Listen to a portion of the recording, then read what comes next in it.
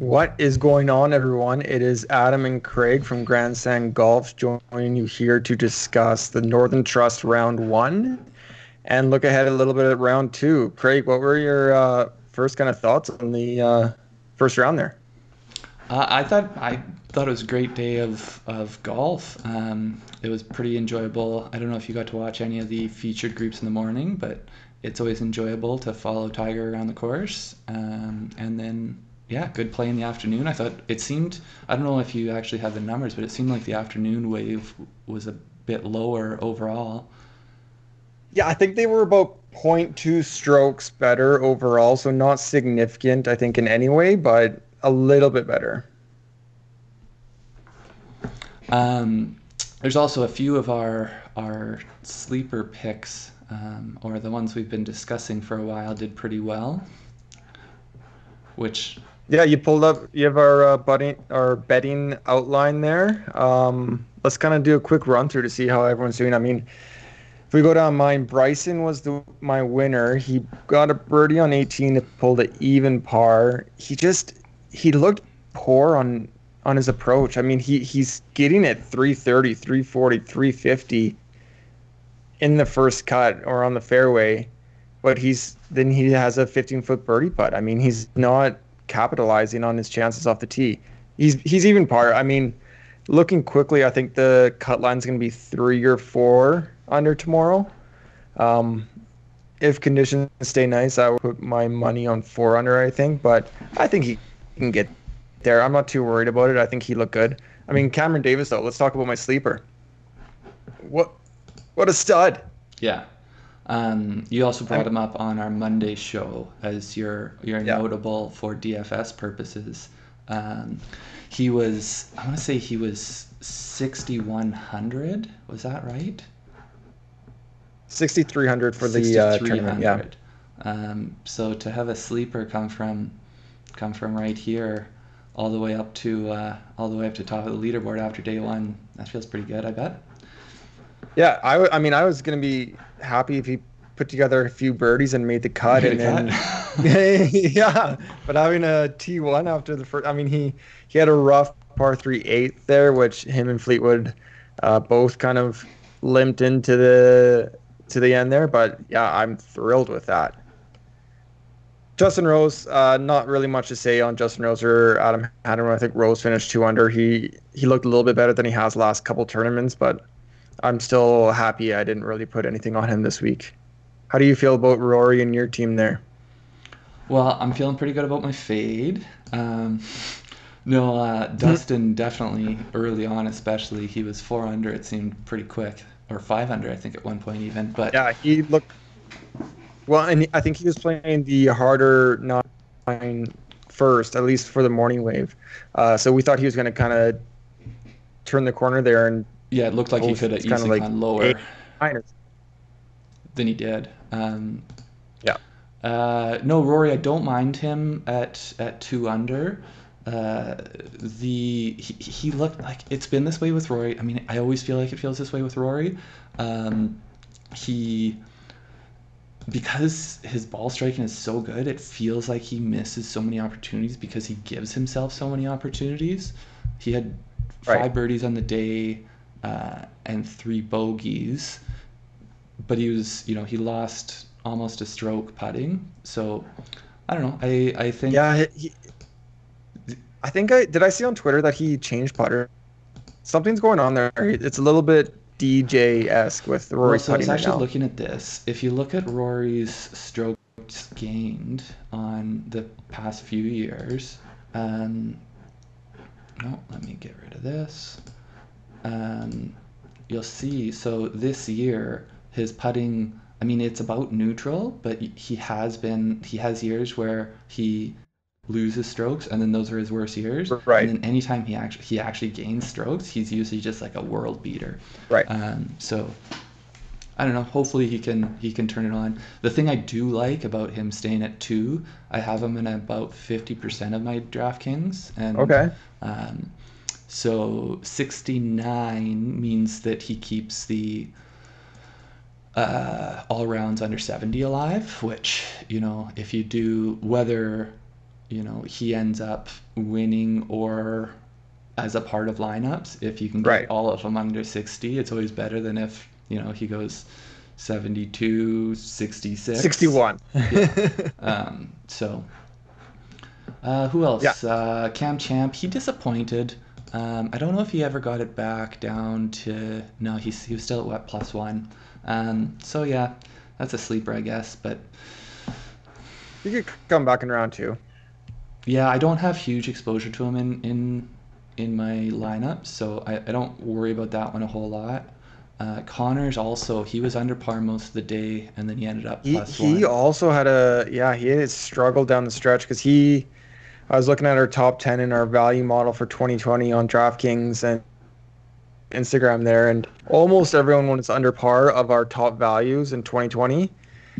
But yeah, Connor's kind of slipped at the end there.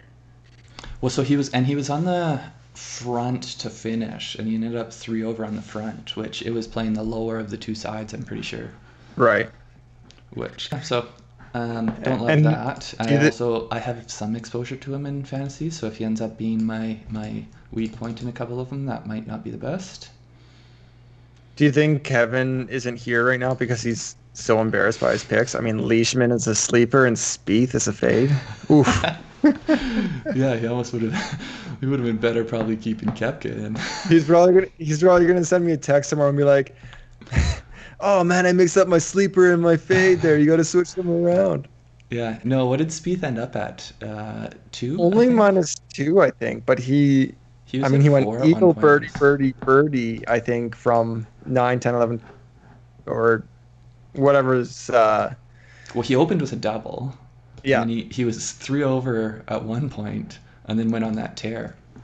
I But loved it. yeah. I mean, we were talking on Monday about I had made my one lineup for the week that was kind of my stars and studs or stars and scrubs. And I had Cameron Davis, I had Bryson, and then I was making a balanced lineup after we did our show. And Spieth, I was kind of, I don't know, I think Spieth might be my last one in, but he made the lineup, so I was happy to see that. And I don't know, I'm rooting for the guy. I hope he makes a weekend and makes a little bit of noise. hmm Okay, Um, do you want to look forward to Friday in the Showdown contests for tomorrow? yeah, let's jump into it. We aren't going to go through our full lineups, but we will give a bit of a. Oh, the one thing I was going to say is our three top Canadians here. I think Nick Taylor did end up. Yeah, he did end up coming back to 3 under, but for a while there, it looked like the Uh, Canadian that none of us picked was going to be the low Canadian on the day. Yeah. Um, but yeah, let's look at Showdown. Do you wanna give us your 3 picks first? Yeah, so Craig and I will be doing our live stream tomorrow afternoon. So we thought let's put in a showdown contest and we can have a couple guys that we are specifically rooting for a little bit harder than maybe our tournament lineups or above and beyond our cut sweats. So I'll go through my 3, a little bit of reasoning, but they are Xander Schauffele, Tyrrell Hatton, and Doc Redman, which might surprise a few people. But let's start with the X-Men. Let's start with Xander. So what do you have pulled up there? The model. I mean, all 3 of the Model? guys were Do you want to high see on the the live? model. Let's look at the live strokes gained from today. So basically with Xander, he Sorted was by. What do you want? Or you just want to see just go down Xander? to Xander. Yeah. He was 3 under, kind of a pedestrian 3 under, I would call it. He was one of the highest in our models, I think, just our absolute predictive to win. But he lost strokes putting and around the green on Thursday. I just think I think he's going to move up on Friday. I like that he's strong on approach, strong off the tee, and I think he'll just clean up a couple things to post a better day in 3 under. I think he could get to 4, 5, 6 pretty easily. I don't think he had any eagles today, and there were eagles out there to be had. So Xander's my first. Yeah, he did look like I did get to watch him a bit in the afternoon. I didn't get to watch all the way through, but it looked like he was leaving strokes on the board, which Yeah. I mean, it's nice to see that someone's hitting it well for picking him in a showdown because he had short putts that he missed. That if those fall, that round gets better and better. Yeah, exactly. I think he's just gonna kind of continue to move up. I mean, tomorrow and through the weekend. Next up, I think he finished. You're gonna have to find Hatton for me. Terrell Hatton. So Xander was 9,500 on DraftKings. Hatton is coming in at 7,900. Hatton, I feel like played really well. I think he started birdie, birdie, birdie, kind of to the end of his round, but he lost quite. I mean, I think he almost lost his stroke putting. Was it 0.71 that he lost? 0.73. 7.3. So 20th on the year overall. Like he's the best. He's the 20th best putter on the year, and he lost those strokes putting on the greens on Thursday. He still was exceptional on approach, which he always is, and he was strong off the tee. So another guy I'm just looking. Putting can change. It's pretty variable day to day. I think he's just another guy that can greatly improve on his Thursday score, even though he is decent and he had a good score. He's also top in our model and our value model for the whole tournament. So kind of his long-term game measures up well here. Yeah, I hope you're right on that one because I have him on I want to say I have about 20% ownership on my weekly tickets. So yeah, I wouldn't mind seeing a good Friday out of Hatton. So you're going to have to scroll down a fair bit to get to my third pick here. Doc Redman, 7,200. I think he finished at 2 over. So he did not have any kind of day at all. And after his Wyndham Championship, we talked about him on the podcast a little bit. He's a young, talented guy, and he just kind of fell off, especially you can see on the greens again, just one of the worst days, I think, out there of the whole entire field. Like I said, I think the cut line's going to get to 3 or 4 under. He's +2 right now. There's a chance that he could still make the next tournament, the top 70, if he misses the cut. But if he makes the cut, he almost secures his spot for the top 70. So I think he's going to fire away tomorrow.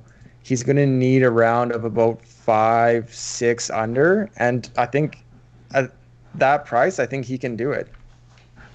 Yeah, well, if you look at those numbers on the week and you compare him to what his numbers have been in recent tournaments, he's a better ball striker than that. So he just had on the year or in his last tournaments, I think you can expect an improvement to the mean. Yeah, that's what we're always kind of looking at with the live strokes gains is you can have bad rounds, you can have good rounds, but for the most part, you're going to kind of have that bell curve where you're going to be closer to your yearly average or your career average. And when you have a round that is that poor on the greens or that poor on approach or off the tee, that is just not what you've been seeing all year, you kind of have to think that they're going to show some improvement for the next round. Yeah, and I think the other thing is it's not so bad, like his ball striking, like when you see that he lost 3 putting, if these are blowing up all red, I think it gets harder to take a guy. Yeah. But when it's like he's never actually like his off the tee is not usually, it's more approach for him, and while it wasn't as good as he can be, it's not like he blew up there. So you have no reason to think that he doesn't have the feel, you just think more that they weren't dropping, he wasn't getting up and down, all that kind of stuff. Yeah, exactly. So to recap, Xander Schauffele 9,500, Terrell Hatton 7,900, and Doc Redman at 7,200 are my 3 showdown picks for tomorrow. Craig, what do you got? Okay, so I'm gonna go with someone who flies under everyone's radar to start, and that's John Rahm. No, he doesn't fly under radars, but he is, I forget, so he's 9,600 here. And I think, his round today, he saved a lot around the greens. I don't know if you saw near the end of the broadcast, but he had a beautiful flop shot just on his second to last or last hole. No, I didn't see it. But I did see the one out of the bunker, when he drove it into the bunker. I forget what hole that is on the Okay. front. But Okay. that drivable par four, he hit it in the bunker, and then he almost holed that out for eagle. But I mean, they always talk about the hands. Did you hear them call him Big Spain today? No, I didn't hear that. I I like missed that one. that. But again, like, yeah, this is a little bit concerning here, the Yeah. approach of minus 2.5. But I mean, I don't think that John Rahm is all of a sudden having a crisis of confidence hitting the ball. No, there's no. Yeah. His tee to green, like he salvaged it with his around the green as we were talking about, but then also putting, like he's usually a slight plus putting, that holds up recently for the most part. Right. So when we look at him on here, I think that this 2 under round here is pretty close to like what the floor of what to expect from Sure. him. Yeah. Yeah. But I think his ceiling is that he could go out and shoot a 63, 62. Yeah. And so I'm going to be happy to have heavy ownership on him. Yeah. And what did I say? He was 9,600. So Yeah, it's a the risky last pick thing, with the world number one, but is he I is like he it. number one, or I know they've been trading it back and forth a bit. I think he's Last back to world number thing, one. last thing, just real quick on him, and then I'll jump right into my other guy here. So here, just what I did real quick. I'm working on making a bit of a similar model to this kind of thing, but with some of the showdown stats. Right. Right. Right. And so what this is, if you look here, this is 2020 early round scoring averages, and then 2020 late round scoring averages. So you look at Rahm, and he's scoring 2.25 strokes better when he goes out early versus late. Right. And like there's not, I want to say there's not a ton of rounds on there. I'd have to look up exactly what that is. Right. But with him, when you look back, so even 2019, he was still doing better early than late. Yeah. And 2018, it was a stroke. So like these ones where you see the same consistent thing, they either they like going out early with those soft greens, or they just something about their pre-game routine or something like that, where Right. might as well try to see if there's a pattern. And that sort of segues. Well, I into should say as well, I think for tomorrow it's going to be pretty much the same as today, but there might be increased winds in the afternoon. So if you are building a complete showdown lineup, I mean, we're just giving you 3 of our picks right now, but maybe there might be a little bit of preference for the morning wave tomorrow. Well, and I mean, even if you like, if you're building a couple, you throw one in with, say you like someone in the afternoon or wherever, Yeah. you throw one of your lineups in where it's all morning, and then if if the weather does blow up, then you do have that, like, hey, this whole flight is going to do better than that whole flight. It's similar to stacking in football, where you're going to have if you got the quarterback and the receiver, you or even if increased it's like your correlated a kicker variance. on AstroTurf versus natural grass or something like that. Yeah. They just have an advantage with their playing conditions. Yeah. So anyways, this segs into my next pick here, which is Adam Scott, and he is at, I want to say, 83.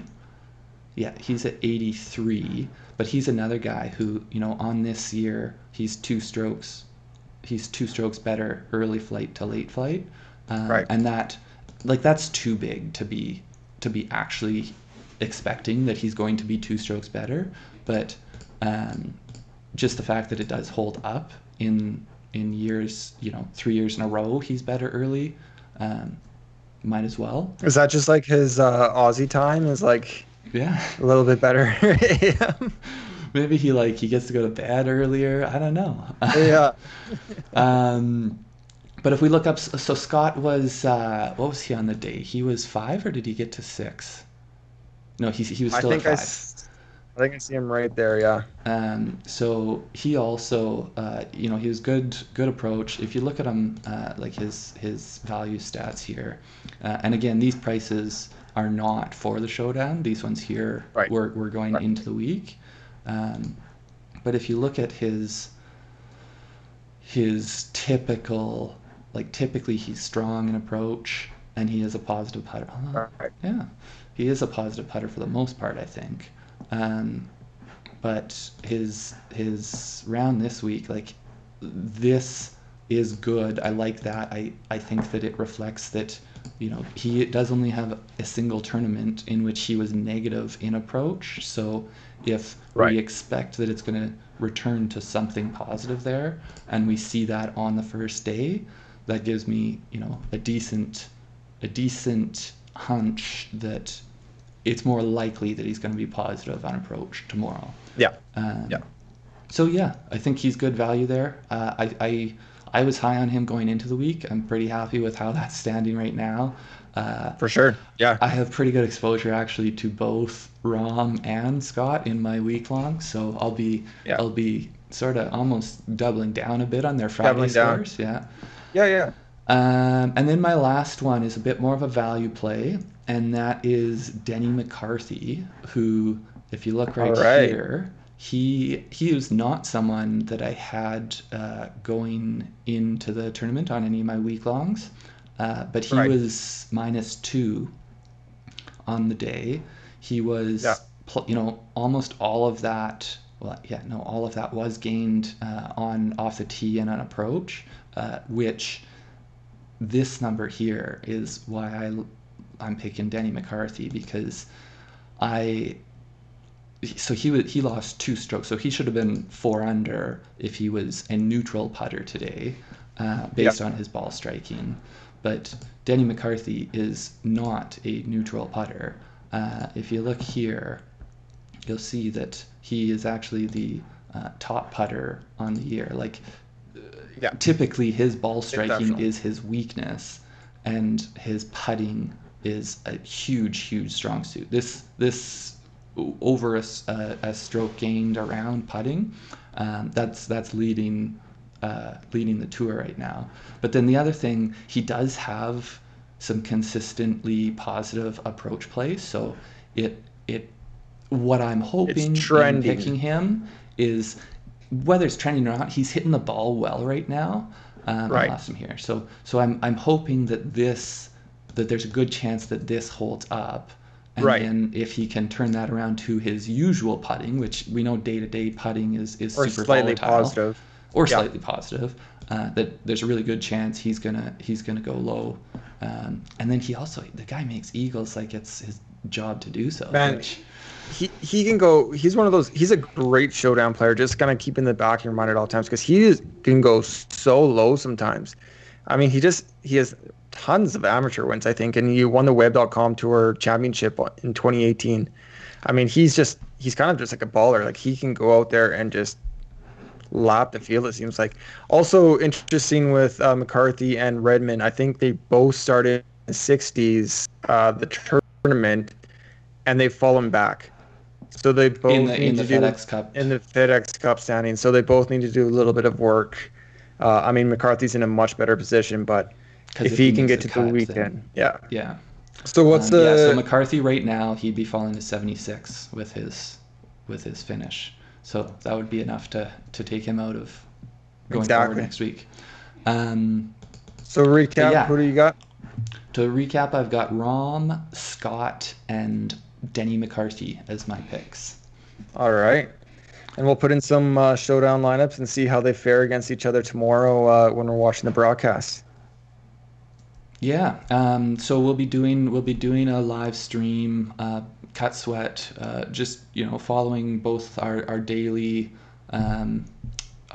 showdown lineups, and then our week long. I don't know how many you've got in, but I've got 20 lineups in a contest. So I've got a lot of players that I'll be keeping my eye on, and other ones I'll be cheering against. And then I don't know, we may be doing a little bit of live hole to hole result bettings too. So I did a little bit today, just kind of as a teaser to see what it was like, and I actually got Fleetwood and Davis on bogeys on 8, because 8 was trending as a harder par 3. That was that par 3, yeah. Yeah, and I was hammering 18 birdie or better, or under par, and the odds were getting so much greater. It was unbelievable. Like, they're going -225 or -250 to go under par on 18. So, Yeah, it'll be interesting. I'll be doing a little bit of that. We'll have our showdown contest, and we'll be watching the cut sweats. We'll tweet it out before we start, but I'm guessing sometime midway through the afternoon wave there, we'll Yep. come on Twitch. Yep. Sounds good. Thanks a lot. Cool. I'll talk to you tomorrow, and we look forward to seeing you guys in there. Yeah, see you guys.